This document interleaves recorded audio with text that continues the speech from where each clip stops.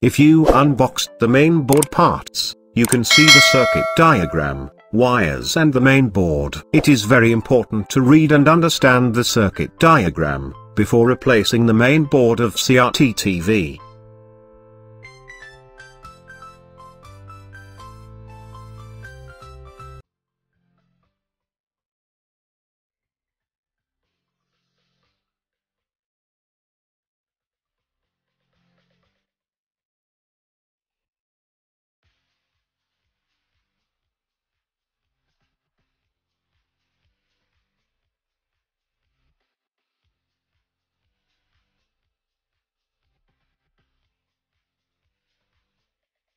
Then, discharge the voltage stored in Flyback transformer. Please do it very carefully as in the video. Then disconnect all the wires from old mainboard of the television.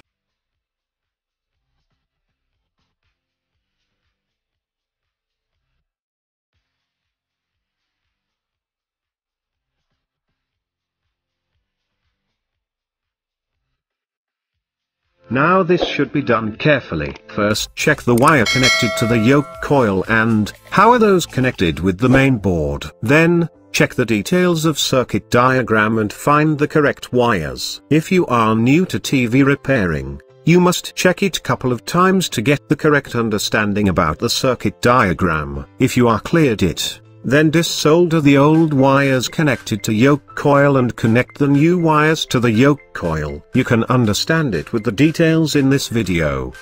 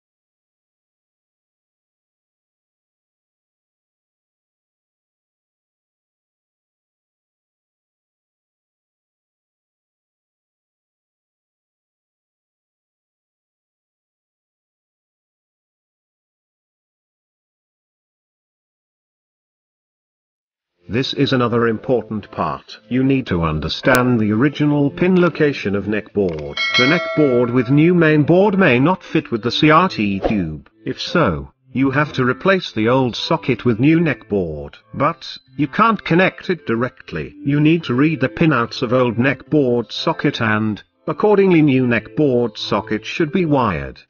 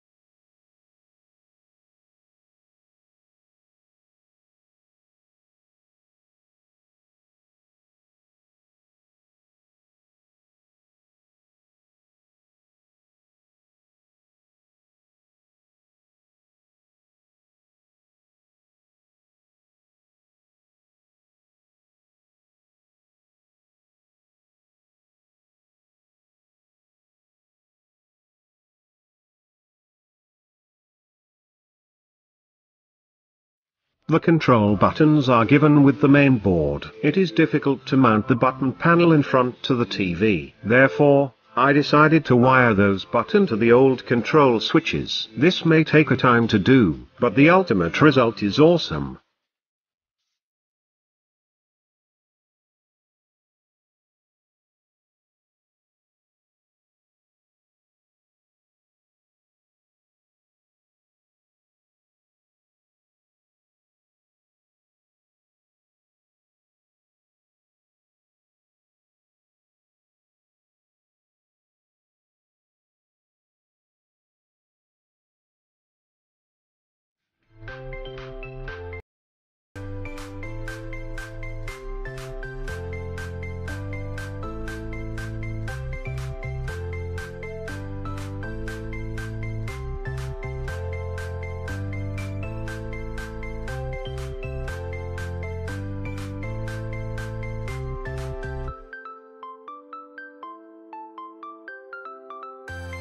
Now everything is completed. Then connect all the wires. Wire to speakers, AV input and output connectors, and connect the antenna jack and power wire. If all the installations are done correctly, the result will be a TV with reboned.